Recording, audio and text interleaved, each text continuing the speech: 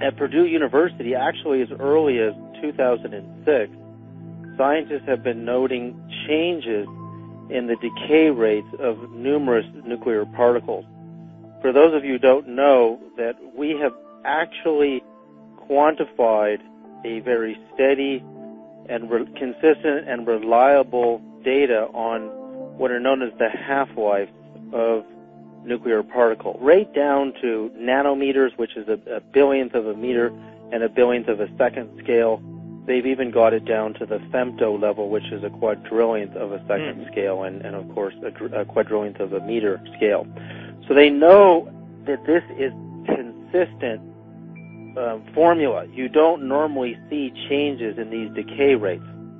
And what's amazing now is since 2006, scientists at Purdue University have been studying during different cycles of the sun and the Earth traveling around the sun once per year. They're seeing changes as great as 0.1% in some of these radionuclide particles, which is unheard of. In fact, there's no way to explain this as far as they can see, and it shouldn't be happening because this is one of the only known constants next to the speed of light constants that scientists are aware of.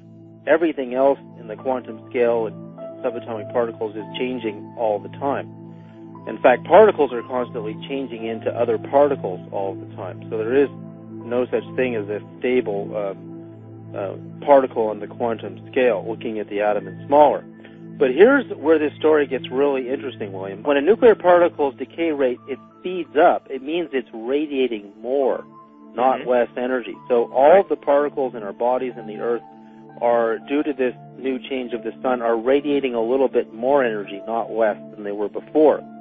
And we know that studies done on human DNA, that very, very weak changes in electromagnetic fields can cause profound changes, for example, in fish, where the eggs of the fish in a laboratory were exposed to fields 10 times weaker than Earth's magnetic field, and suddenly their offspring are born with what are known as phenotype changes, which means observable changes that are caused at the DNA level. And they're beautiful. The changes on the fish in this particular experiment, where rainbow stripes suddenly appeared on all the new offspring. So the question is, what's going on in the sun? There's no doubt because children, and I just have a brand new little daughter who's 6 months old right now, and amazing things are happening with her. Because their DNA is in a rapid growth phase, they are going to receive more of this change than we are. You know, I'm almost 50 years old, so I'm not going to get as much of it as she is, because she's in a rapid growth phase. Scientists have clearly measured that consciousness clearly can pass through an amplitude of solid mountains and matter like they aren't even there.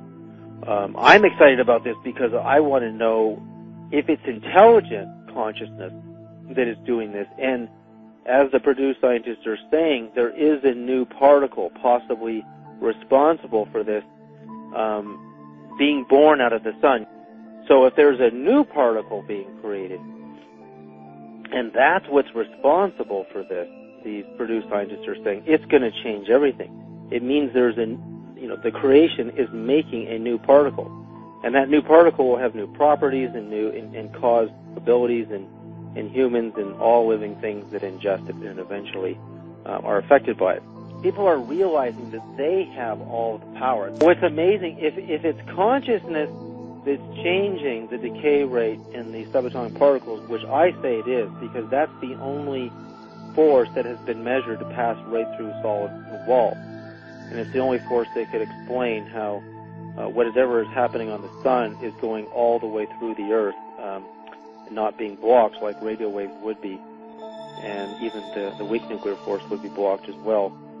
Then whatever this consciousness is, it has to be an enormous, great being that is emanating this field of intelligence.